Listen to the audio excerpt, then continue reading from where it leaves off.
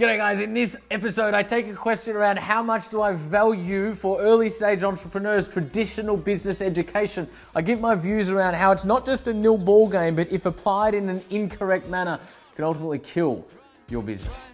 28 and I'm trying to shape history, pulling from the sky for some strength to take with me, line up the stars, fly away quickly and push the world forward like a tidal wave hit me. I ride the wave swiftly, I fear no man, check my titles mate quickly, came from the sky with the light of day in me and grew my own wings so the pilot came. G'day guys, welcome to episode 209 of AskJackD. Today Rosie tells me we have a very interesting question. I'm intrigued to hear what it is. Rosie. I think you're going to like it. So this question comes from Alan Doy, he's actually a member. He asks, hey Jack, hope you're well. What value do you place on traditional business education such as degrees and MBAs, etc.? Being an entrepreneur, do these skills apply to us or should we be leveraging? Keep going. Sorry, my mic dropped, everyone. Mic drop. You're not supposed to go to the end of the rant. I hope that it's working. Not mid-rant. Okay. Being an entrepreneur, do these skills apply to us or should we be leveraging the basics and eventually employ others with these talents? The old premature mic drop. That's not good for business. Has it thrown you off? No, I got it. Yeah, cool. So, Alan, is it Alan or Elaine? It's Elaine. Yeah, it's Elaine, sorry. Yeah. I recognise the name. He is a member of ours. Okay, so, Elaine, I don't place a huge importance on traditional business education. And it's hard to speak universally. I'm sure some do it better than others. But I've researched world's best practice when it comes to entrepreneurial education. So it's important to distinguish. You've got business education, which is MBAs, right? Which is probably, and that's a strong probably, useful for those who want to go and work within a corporate and become a senior manager in the corporate. It's probably quite useful for that path. Is it useful to become an entrepreneur? No. Is it a nil ball game? If you go and do that education, is it a nil ball game to become an entrepreneur? No.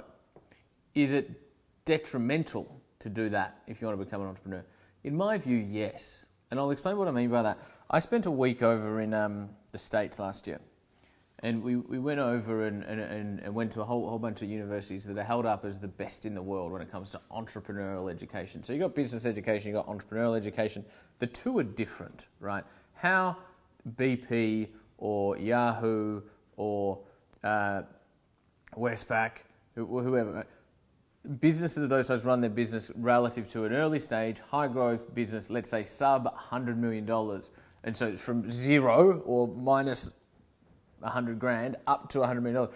The games are so substantially different. Like they're not even in the same ballpark. Small businesses are not smaller versions of big businesses, right? The principles that you apply in corporate business to grow and protect the organization are often the complete opposite to what you would do to start and build a successful early stage, growth stage, becoming mature stage company, right? Because management style, susceptibility to innovate, tolerance of failure, how you market, how you sell, how you engage employees, budgets, marketing spend, brand spend, PR spend, personnel, boards, layers of management. It's all different. How you raise money, how you deal with it. It's completely like there are no similarities. It's not like, you know, one's clay court, one's grass court, and both are tennis. No. One's fucking baseball, the other's is synchronized swimming.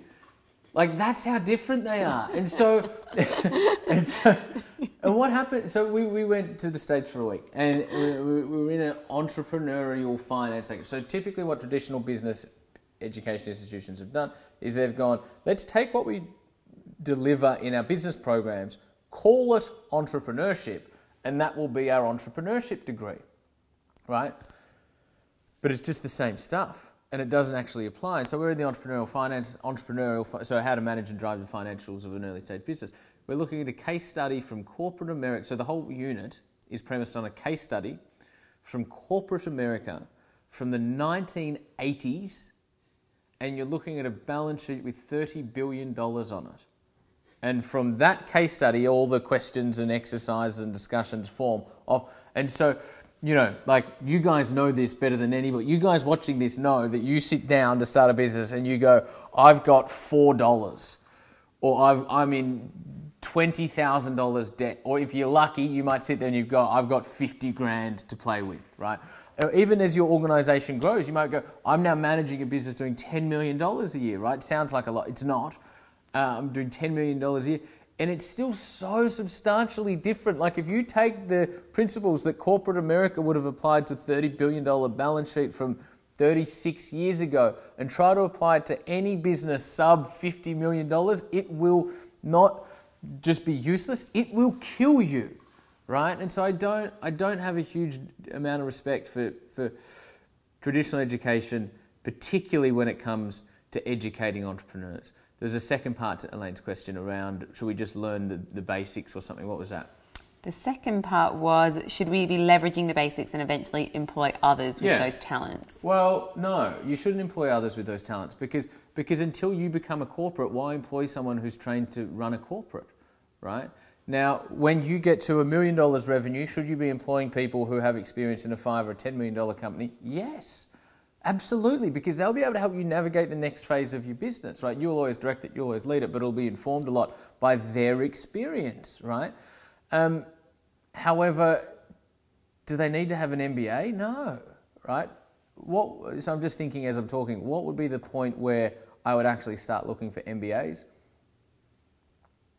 Maybe 100 million revenue plus, right? If you've done an MBA at Harvard, that piece of paper will hold weight for me in a business doing $100 million plus. But pre that, you need people who, and even in Australia, right? Like our COO is a guy called Florian Stark. He is an absolute gentleman. He is an amazing human being. He's far too honest.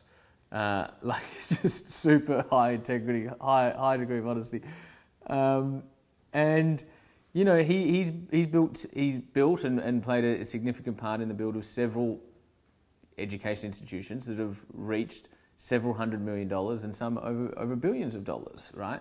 And so, does he have an MBA? I don't even know, but no, he doesn't. In fact, he's qualified as a sound engineer.